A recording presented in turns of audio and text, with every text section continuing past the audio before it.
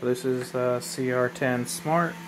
This is running on the Tiny Machines 3D.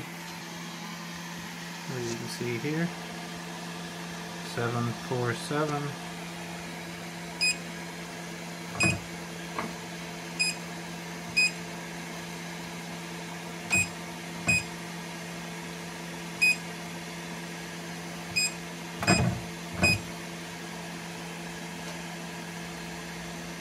Don't want to do leveling, PID tuning, EEPROM, BL Touch if you need it, display settings, a bunch of other tools. So if you want to ditch the factory Creality firmware on your CR10, this is how you're going to do it. So I got the micro SD card here, and I got an adapter for the regular SD card because the screen firmware is installed with this micro SD card, and then the machine hardware you'll be using the adapter like a regular SD card. So you're going to do the screen first. So however you want to connect this micro SD to your computer, I'm using this adapter and this reader right here. So this is the file that you want to grab for your screen firmware. And this is where you can find it.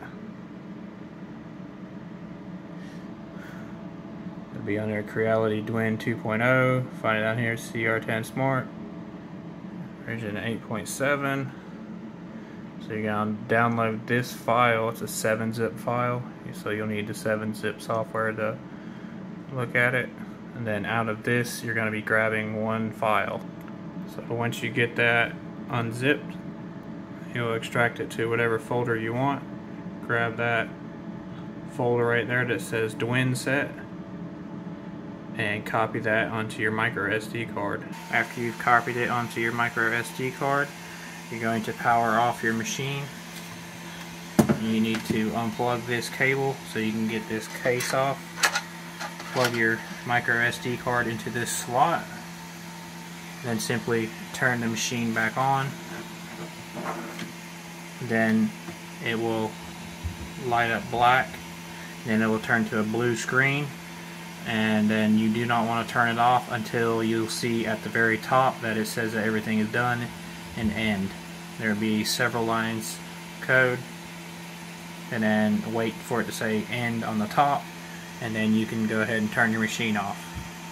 After that, erase the file on your SD card, go to this GitHub right here, download source code zip. After you downloaded the source code zip file, extract it all into your downloads folder, navigate into it.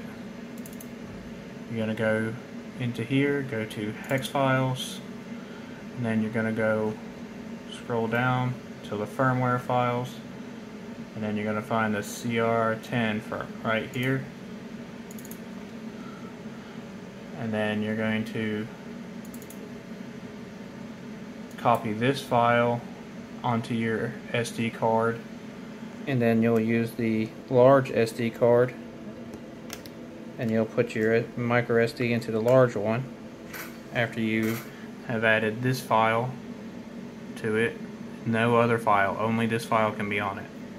Then insert the SD card into here, flip the switch back on, and it's very important when you go to turn the machine on that you hold the button down.